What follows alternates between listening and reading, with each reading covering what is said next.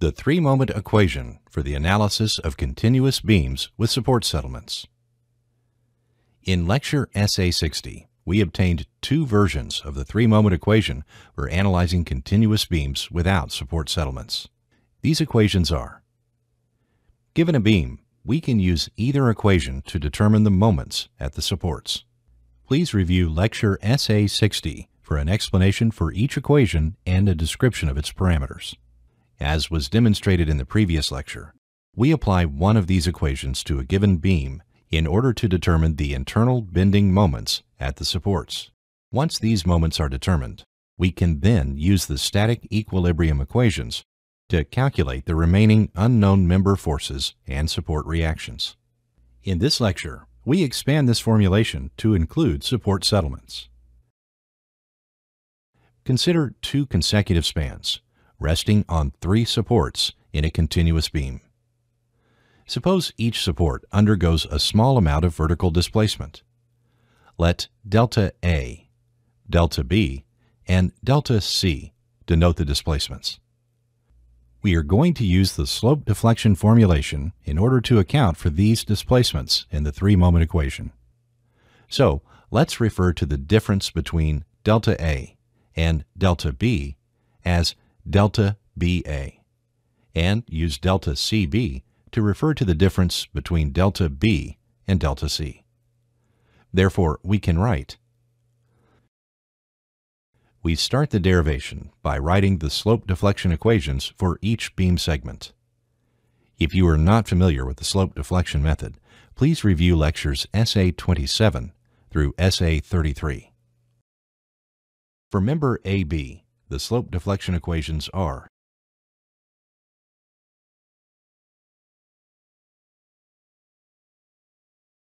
where theta A and theta B are slopes at A and B, and delta BA is the differential vertical displacement of the segment.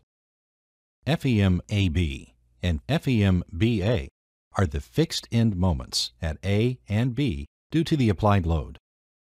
For example, in the case of a uniformly distributed load, these moments are WL squared over 12, where W is the load magnitude and L is the length of the segment. We can write a similar pair of equations for segment BC. As in segment AB, here, theta B and theta C are the end rotations. Delta CB is the relative vertical displacement between the endpoints of the segment, and FEM BC and FEM CB are fixed end moments. Note that the member end moments and rotations are assumed to be positive when acting in the counterclockwise direction. Also, the member end relative vertical displacement is considered positive when it is induced by a counterclockwise member rotation. For the three-moment equation, we need to label the internal moments at A, B, and C as MA, MB, and MC respectively. These moments are shown in the directions that cause each beam segment to bend concave up. But in the slope deflection method, the member end moments are shown in the counterclockwise direction.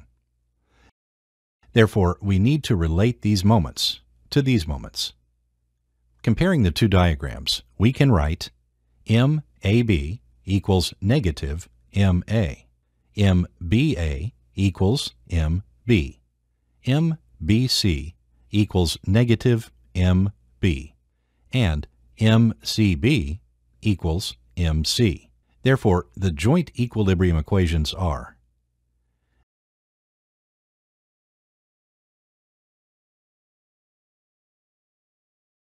substituting the slope deflection equations in the equilibrium equations, we get.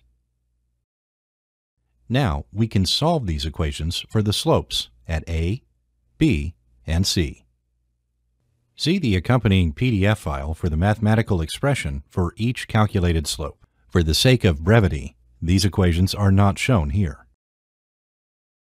If we substitute the slope expressions in the slope deflection equations, we get: since MBA equals MB, the second equation can be written as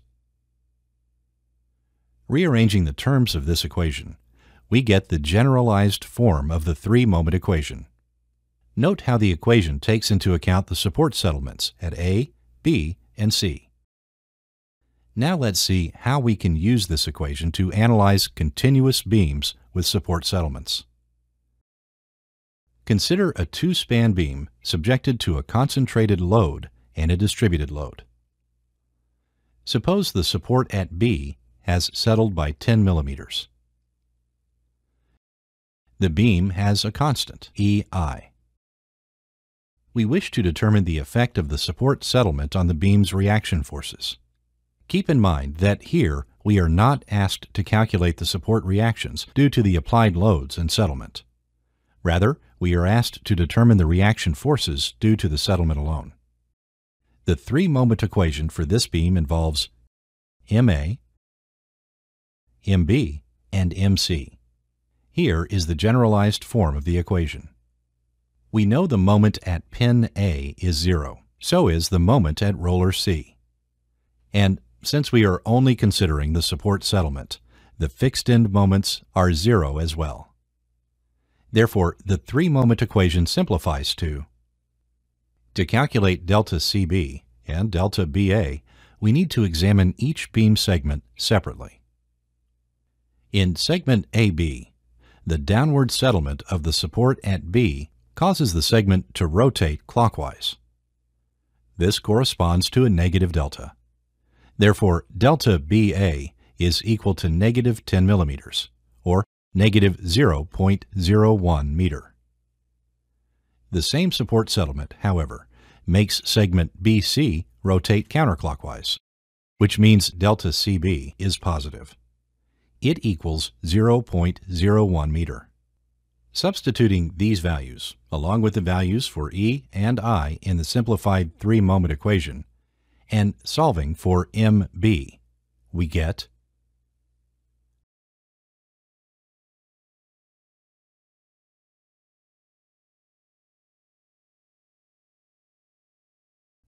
Therefore, MB equals 6 kilonewton meters.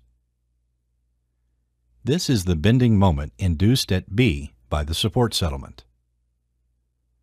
Knowing MB, we can determine the member end shear forces using the static equilibrium equations.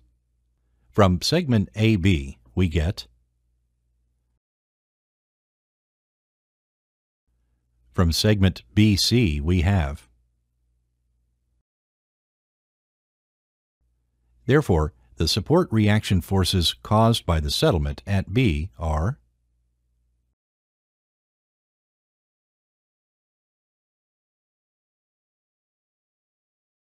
We are going to wrap up this lecture with another example. This two-span beam is fixed at the left end and rests on two roller supports at B and C. The beam, carrying a uniformly distributed load of 3 kilonewtons per meter, has settled at B and C. The downward settlement at B is 10 millimeters, while at C the settlement is 4 millimeters. We wish to determine the support reactions due to the load and settlements. The beam is assumed to have a constant, EI. We start by replacing the fixed end of the beam at A with a fictitious beam segment having an infinite rigidity, as shown here. Note the non-zero moments at the supports. They are labeled MA and MB. Since the revised beam has 3 spans, we need to write 2 three-moment equations. We need one equation for the first 2 spans and another equation for the last 2 spans.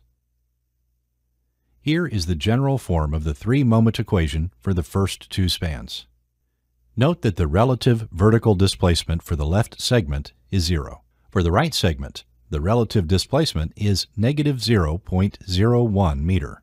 Since the moment of inertia for the left beam segment is infinity, this term vanishes. So does this term. Also, since there is no relative vertical displacement in the left segment, this term is 0. Furthermore, since neither segment is subjected to any external loads, the fixed end moment terms are 0. Knowing E, I, and delta BA, the three-moment equation simplifies to, or,